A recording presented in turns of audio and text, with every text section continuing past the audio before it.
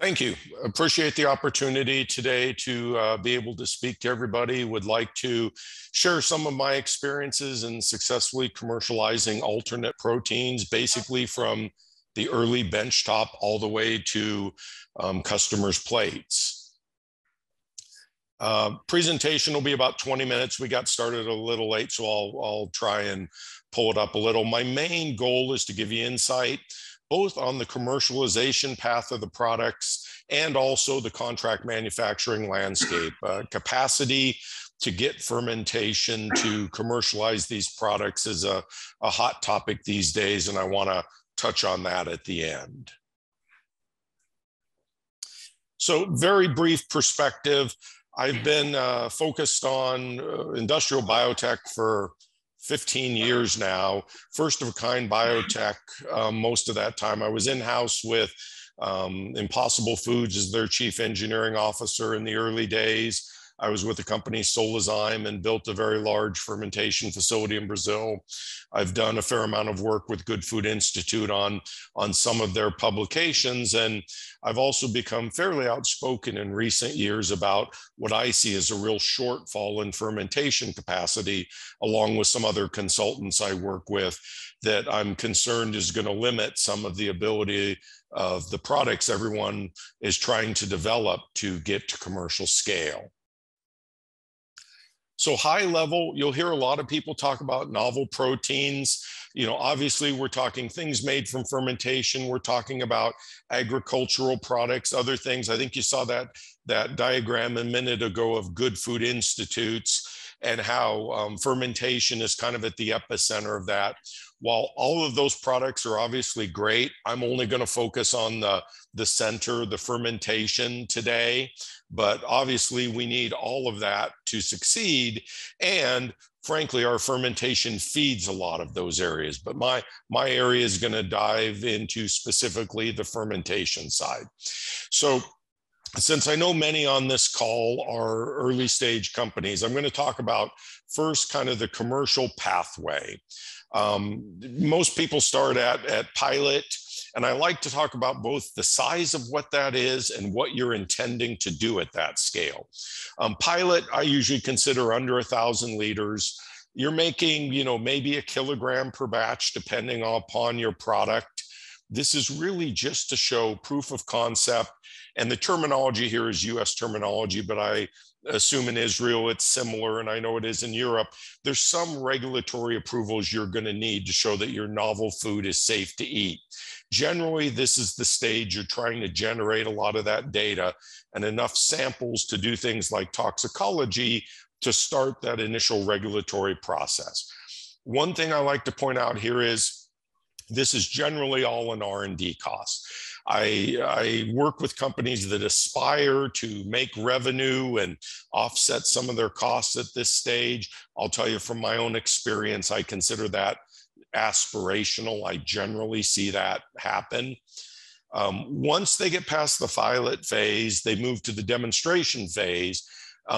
For things like precision fermentation, I consider this maybe the 5,000 to 100,000 liter scale.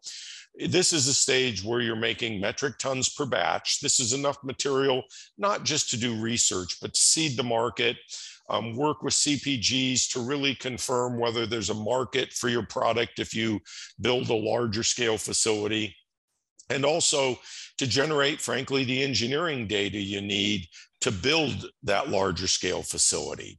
The issue here is, and I should have pointed out in the pilot, average pilot benchmark number, maybe $1 to $5 million US to build a pilot to do novel proteins through fermentation. When we move to demonstration scale, you'll see the numbers go up a lot more. Typical number, maybe 25 to 50 million US to build that kind of facility. This is often the scale that most struggle with in scaling up in industrial biotech, because the numbers start getting bigger. If you're going to spend 25 to 50 million on a demonstration facility, you're probably going to have to raise 75 or $100 million. And you're still, unfortunately, usually not profitable at this stage. You might be selling some level of product, but not generally enough to be profitable. The first commercial is the first point where you're really at a scale that you hope to make money.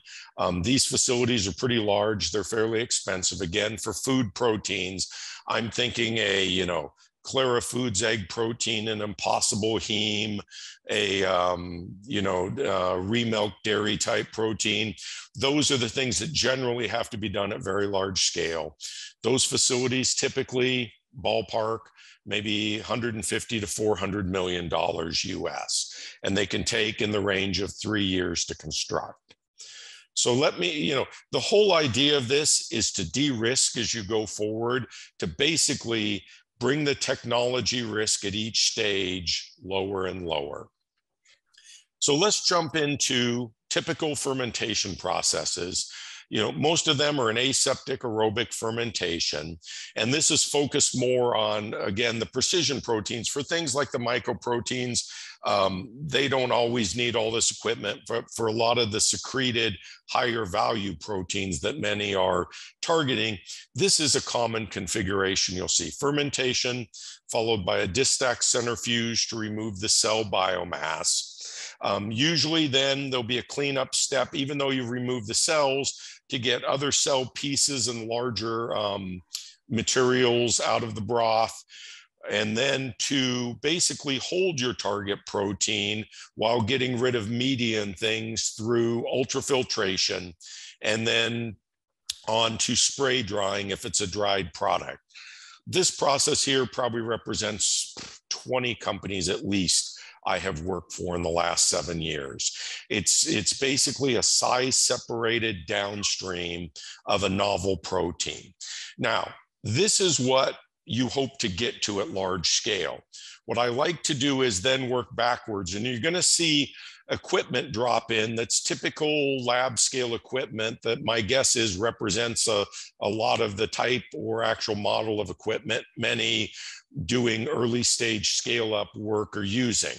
What's important here is, in some cases, and I'll use fermentation as an example, the benchtop moderately to fairly well represents large scale.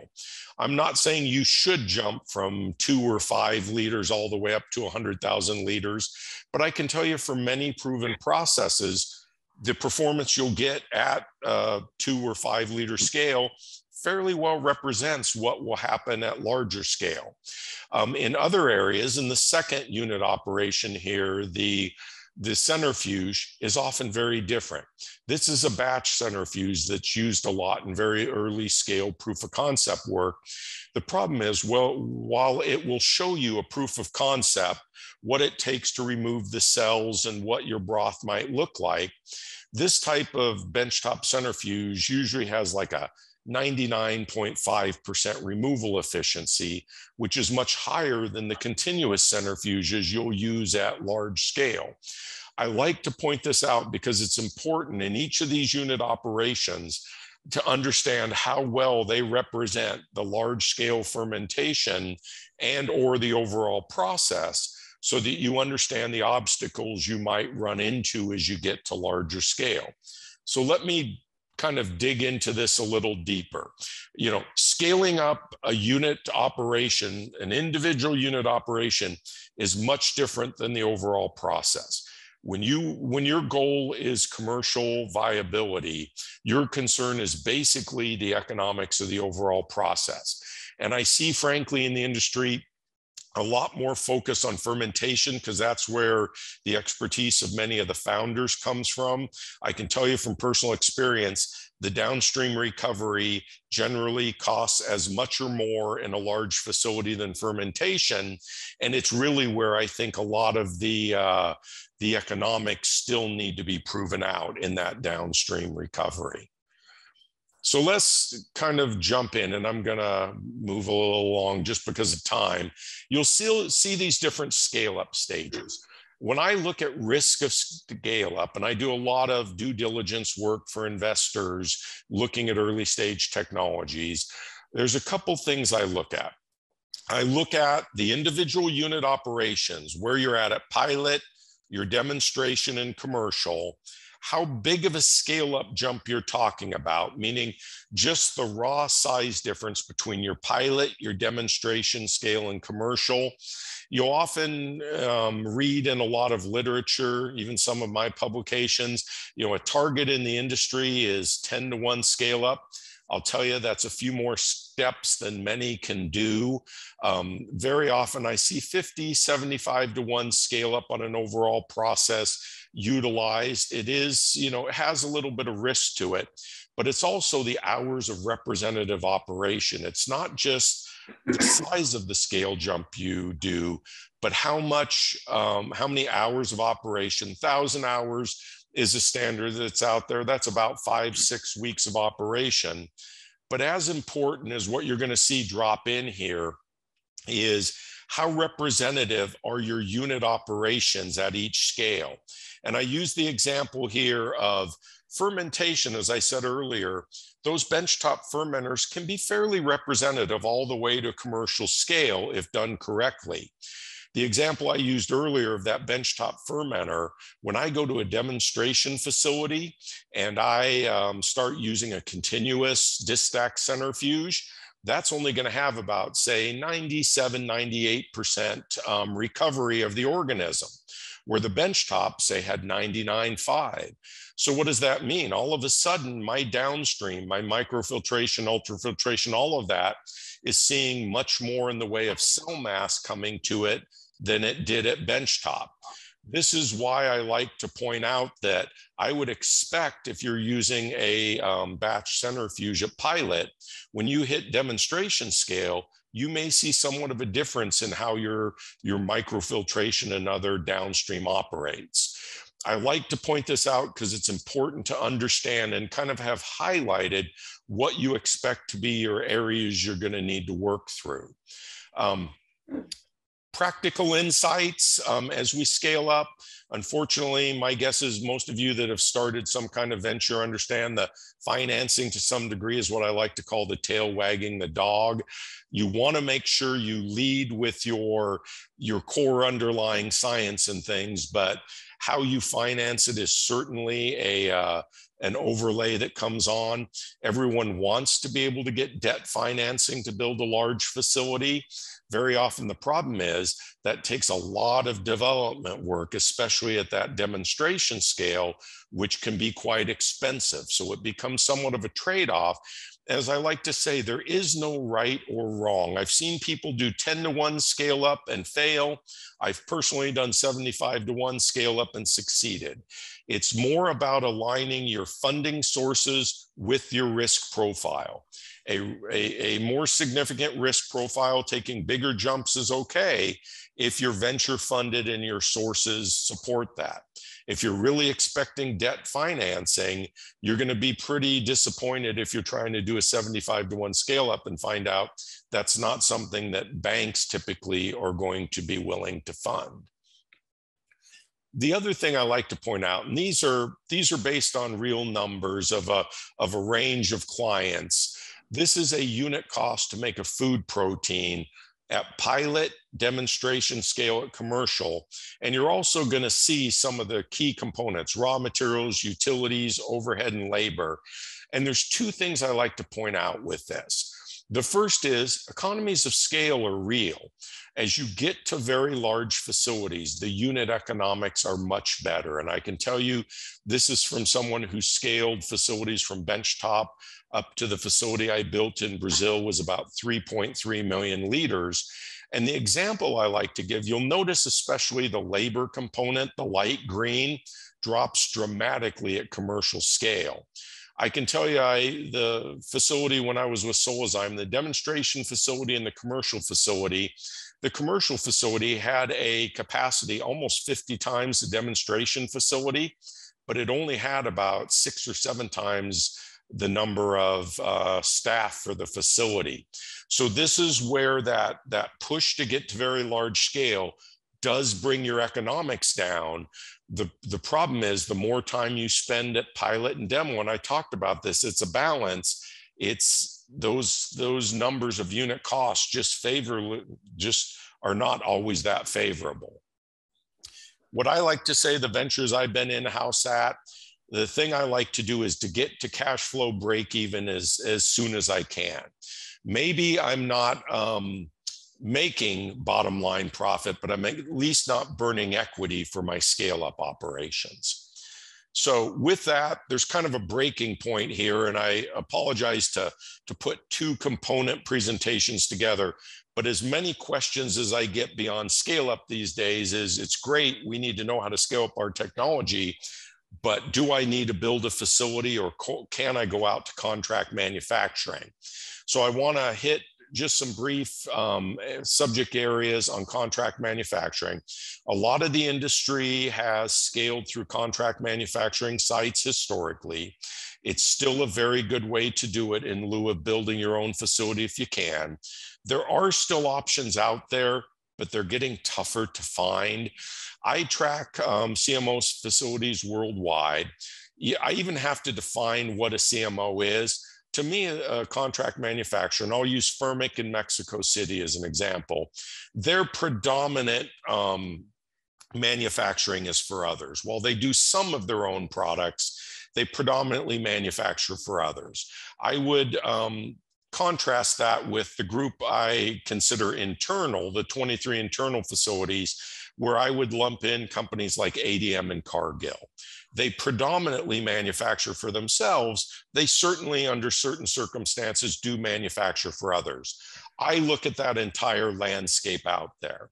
What I can tell you is, you compare that. Now let's look at a greenfield opportunity or a brownfield. If you're going to build your own facility, commercial scale for a food protein, it's going to take you 3 to 4 years to build for a full-scale facility. It's great that it's built specifically for your process, but the capital numbers are in the range of $150 to $400 million. There are some companies that have utilized brownfields. That's usually an existing fermentation facility where you put in your own downstream. I've certainly done this multiple times. I'll tell you, the opportunities are getting tougher. There's just not a lot of idled facilities out there. You certainly can save some time. What's in 30 to 48 months might come down to 16 to 24. A lot of how good a fit it is depends on your process. You're going to end up generally having a downstream that's very specific to your process, but you're going to be utilizing a much older downstream, which brings you time, but it may not bring you all the functionality you hope for.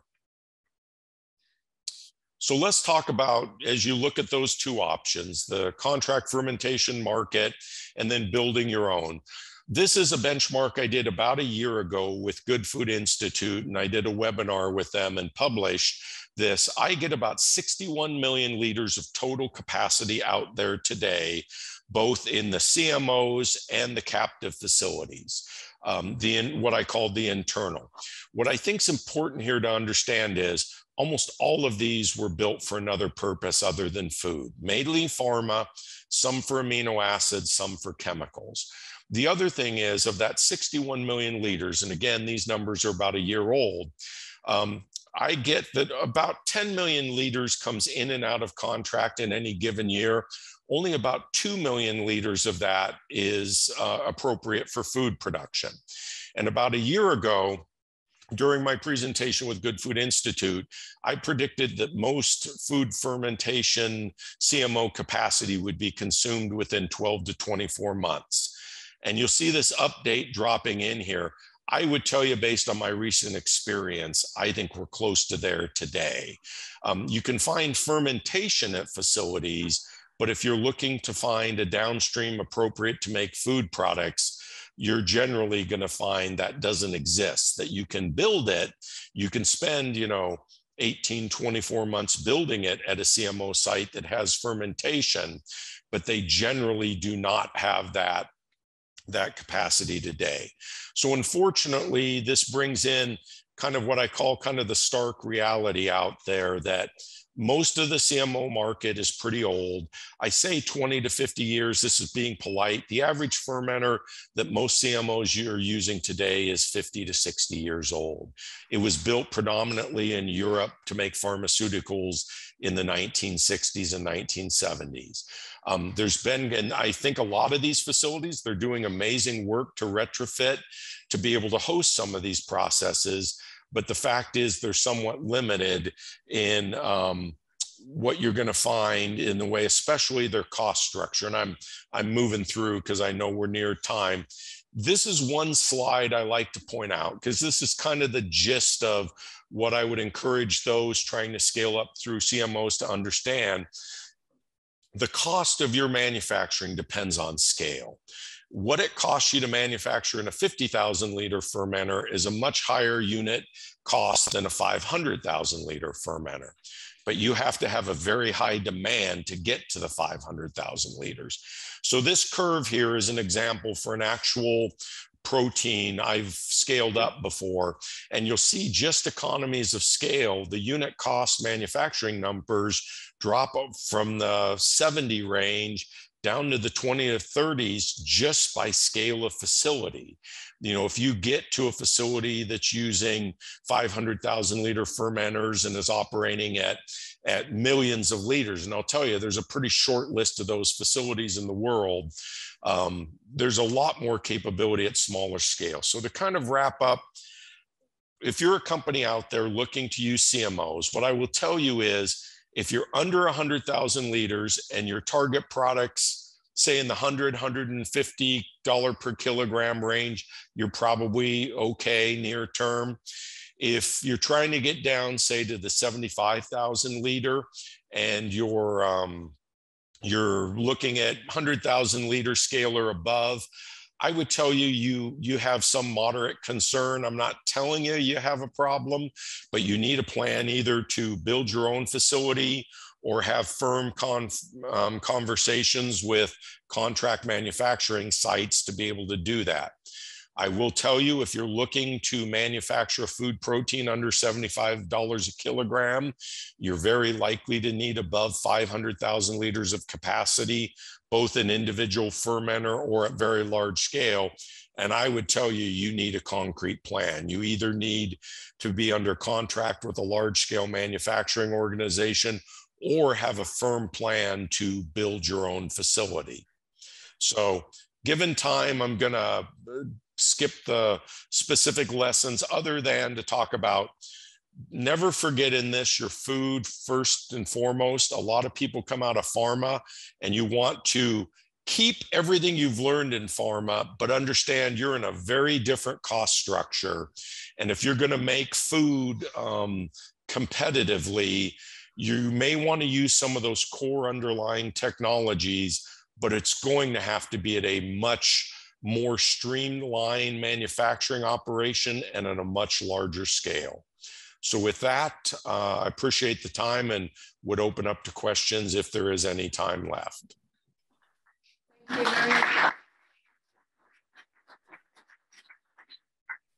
Thank you very much, Mark.